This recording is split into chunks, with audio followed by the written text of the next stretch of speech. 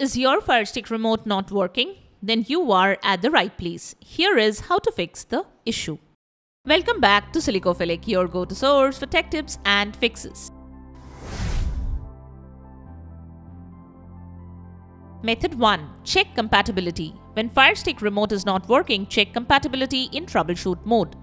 Press the Alexa or microphone button. If the LED at the top of the remote flashes, your remote supports troubleshooting mode. Press the rewind and right buttons. Hold both buttons simultaneously for 3 seconds. Next, press the menu button. If the LED will turn green, it indicates that troubleshooting mode is active. Now, to identify the issue, press any button on the remote. Then observe the LED color to diagnose the problem. If you find red light is blinking, then this indicates low battery. If this is the case, go to the next step.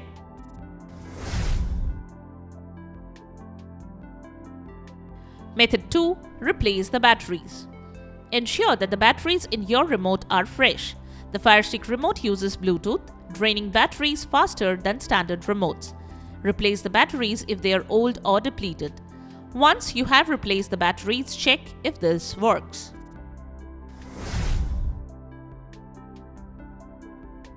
Method 3. Restart the device. If the LED light blinks blue or white, then make sure the TV is turned on. If this is the case, you can turn on the device and then check. If the device is already turned on, then restart it. Power the device off, then unplug it from the main socket. Then reconnect everything and power on the device. Method 4. Move the TV closer. Make sure your TV is not far away from the remote. Move your remote closer to your device so that there is no interference. The devices should be within 10 feet or 3 meters. Other electronic devices, metal objects, or even thick walls can interfere with the signal. So, remove any object in between the devices and check if that works. Method 5. Pair the remote. If the orange light blinks on your Firestick remote, it mostly suggests that your Fire TV remote isn't paired. Restart your Fire TV device and wait for the "cannot detect your remote" message to appear on the screen. Once you see the message, press and hold the home button on the remote for 10 seconds to pair it again. Method 6. Reduce interference. Sometimes the connected Bluetooth devices can interfere with the device and cause such issues. Ensure there are no other Bluetooth devices nearby that might interfere with the connection.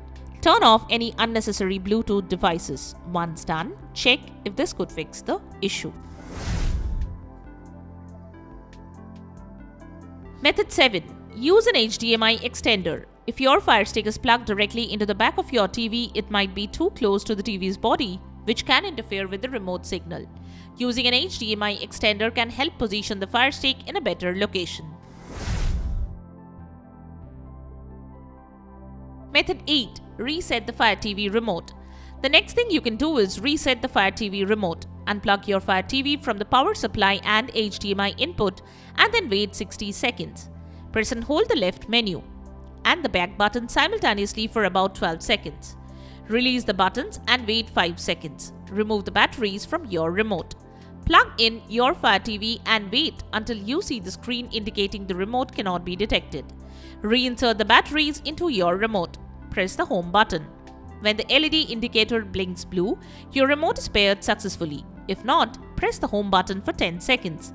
Here you need to note that not all remotes have an LED indicator light. To reset the Alexa voice remote first generation, unplug your Fire TV from the power supply and HDMI input and then wait 60 seconds. Press and hold the left and menu button simultaneously for 12 seconds. Release the buttons and wait 5 seconds. Remove the batteries from your remote. Plug in your Fire TV and wait until you see the screen indicating the remote can't be detected. Reinsert the batteries into your remote. Press the home button on the remote. Your remote should now be paired. If not, press the home button for 10 seconds.